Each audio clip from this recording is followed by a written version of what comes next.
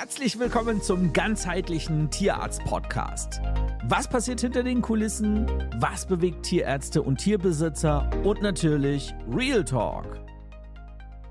Hi, lieber Tierfreund. Es gibt ja Dinge, die sind so unglaublich. Sowas hatte ich gerade eben in der Praxis.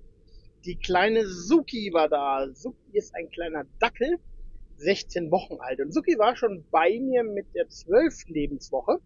Und ich habe noch in die Kartei reingeschrieben, super Knutschkugel, kuschelig, schmust, steht auf Bärte, zwickt in den langen Bart.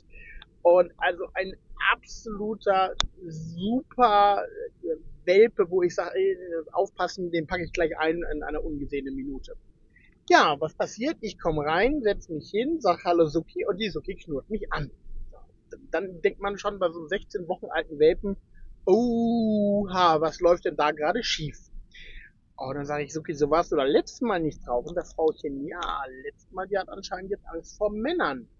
Dann hat die mir die Geschichte erzählt, und zwar wurde Suki vor kurzem beinahe von einer großen Dogge angefallen. Da muss man dazu sagen, ein Dackel, Suki ist sehr klein noch, die hat vielleicht 3,5, 4 Kilo. Und so eine Dogge, die hat mal locker 60 Kilo. Und die war wohl ohne Leine unterwegs, kam auf Suki zugestürmt, hat auch schon geknurrt, gekläfft, die hätte sie wahrscheinlich auch gebissen. 2 junge Männer sind dieser Dogge hinterhergerannt und haben gebrüllt, haben natürlich den Hund nicht im Griff gehabt.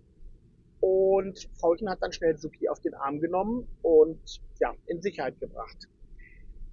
In dem Fall zum Glück die richtige Reaktion, weil dann ist nicht mehr passiert. Frauchen hat gesagt, hätte sie Suki nicht hochgenommen, hätte die große Dogge die Suki wahrscheinlich zerlegt. Aber ich gebe auch immer zu bedenken, je nachdem, was für ein Hund kommt. Ein kleiner Hund kann auch mal wegrennen. Es gibt auch große Hunde, die sehen dann nach dem Motto, das ist meine Beute, ich will die Beute jetzt packen und jemand nimmt mir die weg. Ist auch schon vorgekommen, dass dann der Besitzer oder derjenige, der den Hund dann hochgenommen hat, angefallen wurde. Also darum immer vorsichtig, und das ist in dieser Situation äußerst schwer. Besonnen handeln, abgewogen reagieren, also ist sehr, sehr schwer in so einem Moment. Da hat man meist keine Rationalität.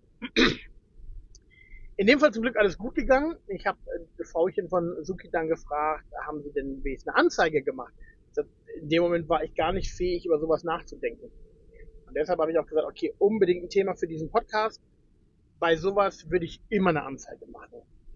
Viel schlimmer wäre es natürlich, wenn das Kind in den Brunnen gefallen ist und der Suki wirklich mehr passiert wäre. Aber das passiert sehr häufig. Ich habe es genau in dieser Kombination schon mal gehabt. Großer Hund und Dackel in den Rücken gebissen. Und ich dachte noch so, als die Patientenbesitzer dann im Notdienst kamen, oha, Dackel sehr desolat. Das war auch ein Dackel. Allerdings ein grauer Dackel, so ist ein glatter Dackel. Und ich habe geguckt, ja, 2 Löcher hinten im Rücken. Okay. Ja, mir fehlen schon fast die Worte dabei, weil ich das Bild wieder vor Augen habe.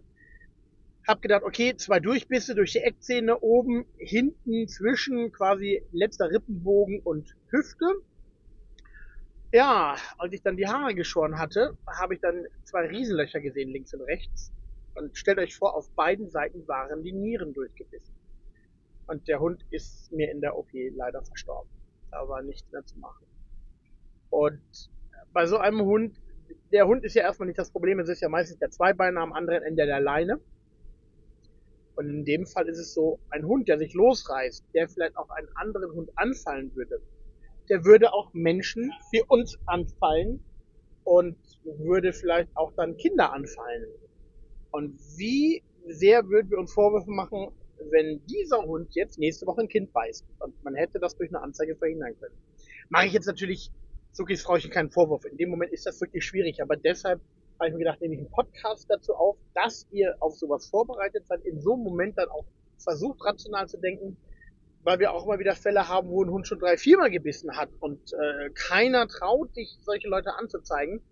Es ist ja auch dem Hund gegenüber nicht böse gemeint, aber die Besitzer müssen einfach wissen, ja, dann muss ich so einen Hund an der Leine führen. Oder es gibt auch Hunde, die dann dauerhaft einen Maulkorb brauchen oder die dann halt mal in eine gescheite Hundeschule oder ins Training müssen.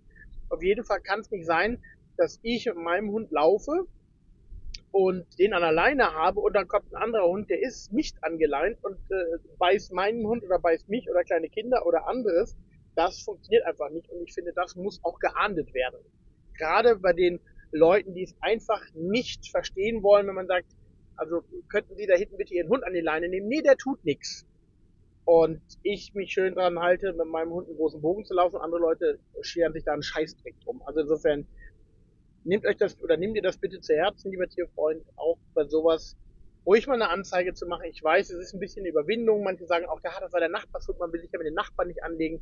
Aber führt euch bitte vor Augen, ein Hund, der sowas einmal macht, der macht es wieder. Nicht aus Boswilligkeit, aber einfach, weil der Besitzer es nicht entsprechend geschult hat, trainiert hat, seinen Hund im Griff hat.